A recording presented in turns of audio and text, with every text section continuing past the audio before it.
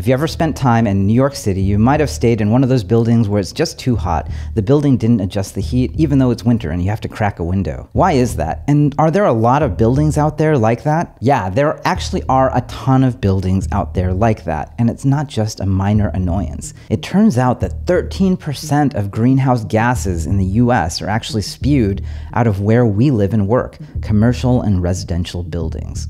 Take a look inside any typical building in New York or San Francisco, and you'll be disappointed to find super outdated technology from the 1960s and 70s, operating antiquated on-off switches or timers. It's actually a huge part of what's happening in our society with the climate crisis. But we have a fix for this. I'm here today with Lee Hoffman, co-founder and president of Runwise, an outcomes as a service startup that we funded.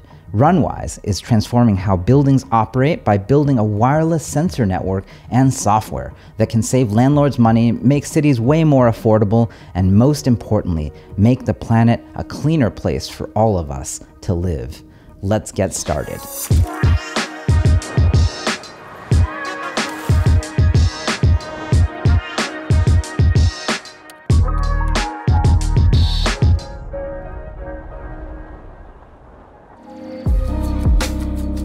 Take a look at this brand new high-rise. It's a super high-tech glass tower that can be in any city in the world. But I bet if you took a tour inside the underbelly of this beast, you'd find a control box from 50 or 60 years ago. The way the control technology has worked for the last 50 to 70 years is you'd install an extremely expensive computer with miles of wiring that would take weeks to install.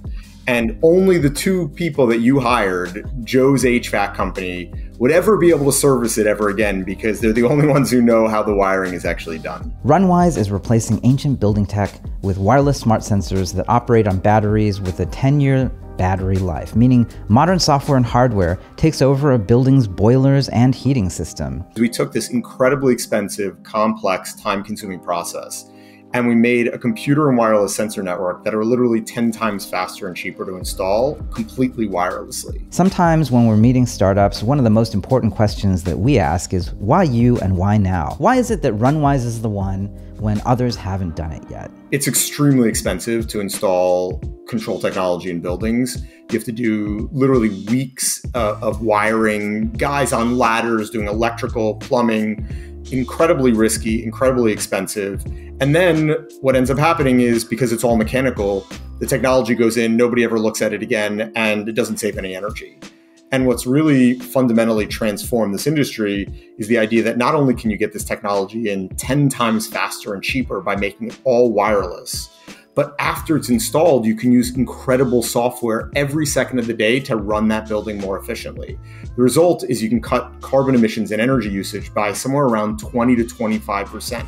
That doesn't sound like a lot, but literally a third of the carbon emissions in our country comes directly from operating buildings. If we simply ran those buildings more efficiently, we could cut the carbon emissions in this country by over 10%. It takes a special kind of person to work on this startup, mainly because it took great software and hardware chops to join up with someone with very direct experience with this problem space. It always helps for someone who wants to be a founder to spend time in weirder places, off the beaten path. I come from a tech startup background. My co-founder comes from the real estate side.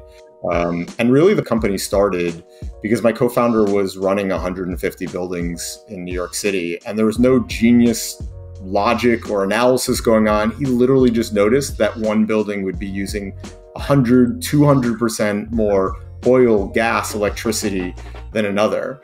And he went to the owner, a notoriously on top of every single penny landlord, and asked him why he thought they were wasting millions of dollars of energy. And the guy literally looked him in the face blankly and said, I have no idea.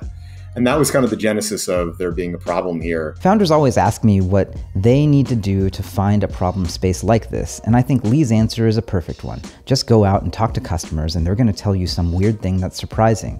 In this case, someone told these founders how obvious the idea was and that there wasn't someone doing it. Sometimes that is actually the universe telling you you need to do it. The long-term vision is that there are 12 million buildings in the United States, and every one of them is wasting a tremendous amount of energy.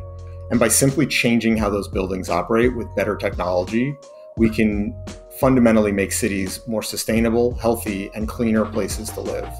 And to put this in context of real world numbers, we're in literally less than 4,000 buildings out of the 12 million already. And last year alone, we took 35,000 cars of carbon output off the road.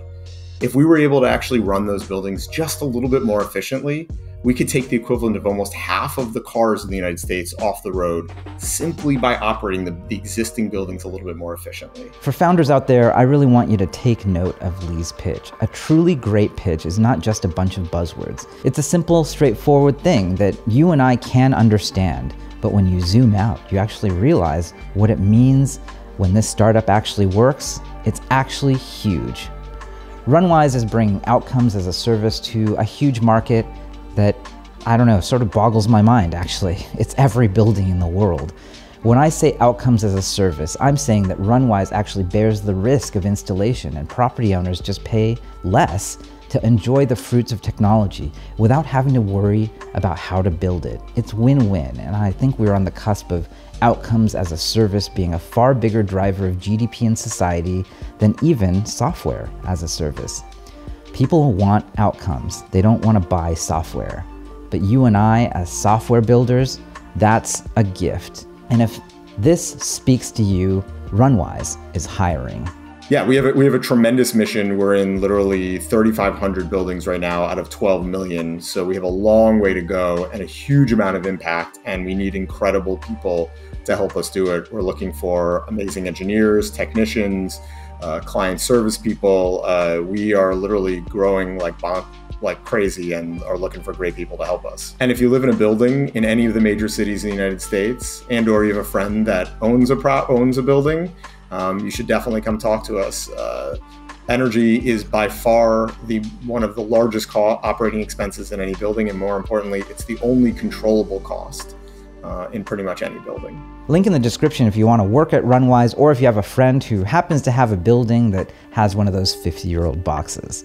They're great for this.